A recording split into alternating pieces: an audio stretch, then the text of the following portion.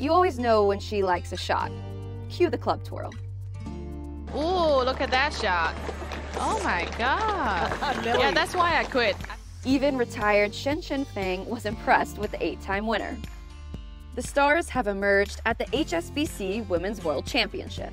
After round 3, we have defending champ Jin Young Ko in solo first and Nelly Korda in solo second. This is going to be good. The third round is finished, so let's run it back. I'm Hope Arnett, and you're watching LPGA Now. I'm having deja vu looking at Jin Young Ko at the top of the leaderboard. It was on the 13th hole that she took the solo lead and never looked back.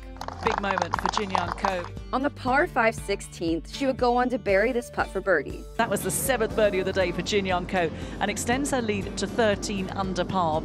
So after a first round 72 and back-to-back 65s, I'm chomping at the bit to see what will happen in the final round. Nelly Korda did what Nelly Korda does best, and apparently at this tournament, that's shooting a 68. Club twirl after club twirl after club twirl. The fans were loving every shot from Nelly, and apparently she was too. Ramming that home for a 3, and Nelly Korda enjoyed that. What a finish there. Birdie, birdie. Nelly is her name, and pin hunting is her game. On the second hole, Nelly flicked this one close, and then again on the 5th. And what better feeling than playing in the final group on Sunday? Hopefully, in the final group on a Sunday is always so much fun.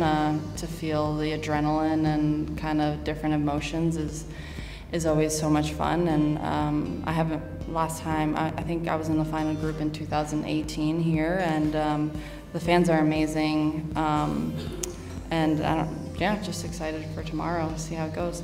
After several rain delays during the third round and really throughout the whole week, all we can hope for is a smooth, entertaining final round. Let's take a quick look at the leaderboard. In at 14 under is Jin Young Ko. Trailing 2 shots behind her is Nelly, with Alison Corpuz and Elizabeth Zokol tied for 3rd, and Danielle Kang in solo 5th. So who will it be? Jin Young Ko, who's found herself at the top of the leaderboard again, or Nelly Korda, who's finished T6 and 4th in her 2 LPGA starts this year? Or will someone come out of the woodworks like Lilia Vu did last week? On Sunday, a champion will be crowned.